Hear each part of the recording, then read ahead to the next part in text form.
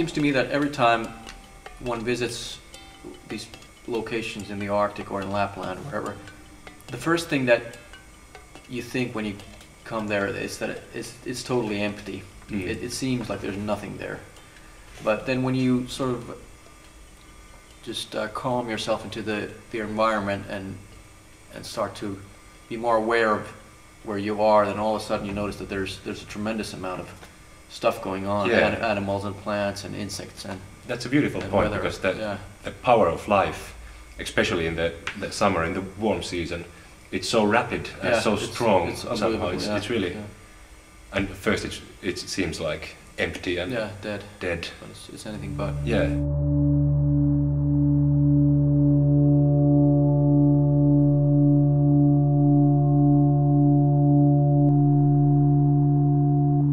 All the movement material is improvised.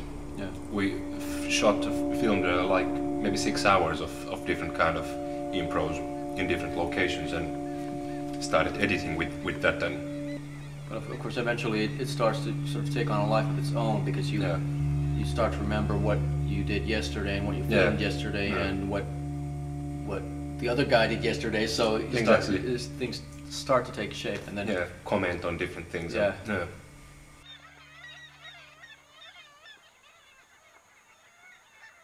It was somehow nice to do a film with this kind of idea that we weren't so concerned of what kind of footage we didn't have yet. We were more thinking that what did we get today, and then went along like day by day and shot by shot, and what would be interesting in the next scene, or what would be the next kind of idea that we got from the last scene. And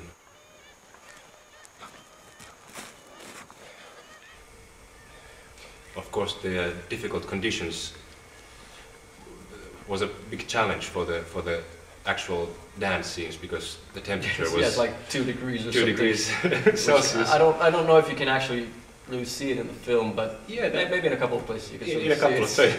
We're just waiting. We're just waiting till we can get our sweaters back on. Yeah. We had a lot of good material of Thomas improvising, but he had this thermal underwear. So we couldn't use the footage because it was so high tech. Svalbard is actually an Arctic desert almost. It rains very little every year, and that's one of the reasons that all the traces of humans stay there for a long time. Also, all of the ruins that are older than a certain year are automatically protected by law in Svalbard, so one has to be careful also not to disturb any of the human settlements that are there. No matter how destroyed it looks, it's a historical monument in a way.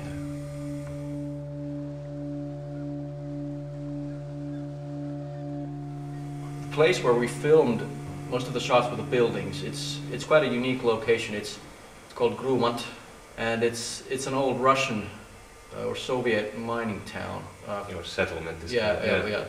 Settlement. I think it's been abandoned since maybe the 60s or so. Yeah. So it's quite an amazing place. Yeah. Eiköhän tää niin sanotusti covered. Hyvä. Joo. I was looking at the ground and said, okay, what's this here? And then all of a sudden I realized it's a graveyard. Yeah. Graveyard way up on the hill there, and it was just sort of quite touching to think of the people who'd lived there and died, and whatever their life stories were, and how they lived in that place. Yeah. Far from home.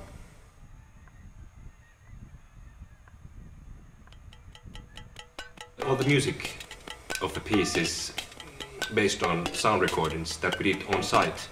So we've been recording our singing and different sounds in the tent and in different locations in Svalbard.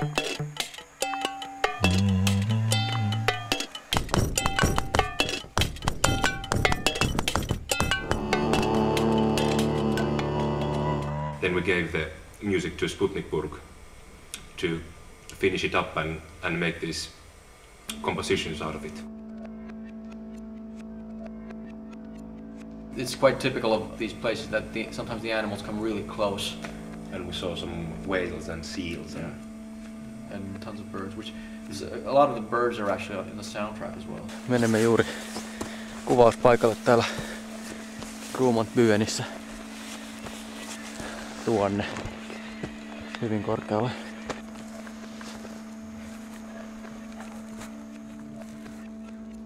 In Svalbard, it's mandated by law that you have to carry firearms just because of the small possibility of encountering a polar bear. So that's something that has to be taken into account. Eli meillä on tässä nyt jääkarhu-ansalankojen testaus, eli leikin tässä nälkäistä jääkarhua, joka on tulossa leiriin ja katsotaan miten käy.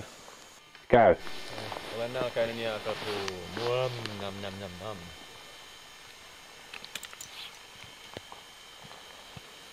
Jep.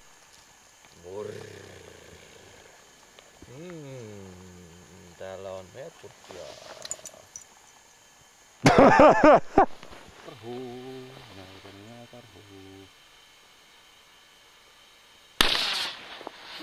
Oho!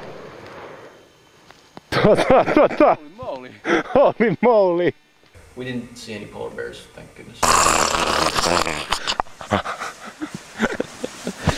Ei ollut sen. Eikä toi ole mitä pyydettiin. Mä otan nyt vähän voitukaa. Joka ilta me ottaa vähän napanteera. Tekee niin hyvä muskuli, pehmoli.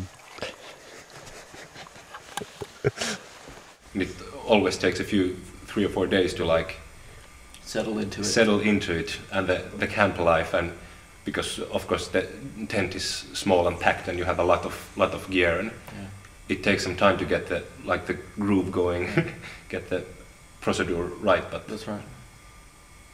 It really, like, when it starts working, it's something you don't get anywhere else. Yeah, you really like get your mind off normal things and then really like centered in the real things. Absolutely.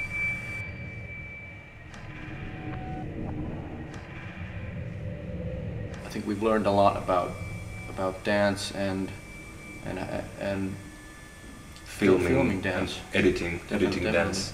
So this was almost like this first kind of experiment, and very educational and absolutely eye-opening artistically. So hopefully we can maybe develop this idea further, because there seems to be some quite interesting potential here for this kind of approach.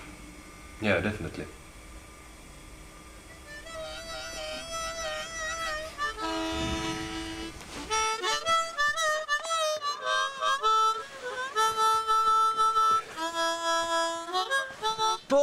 Polar bear, don't come knocking on my door.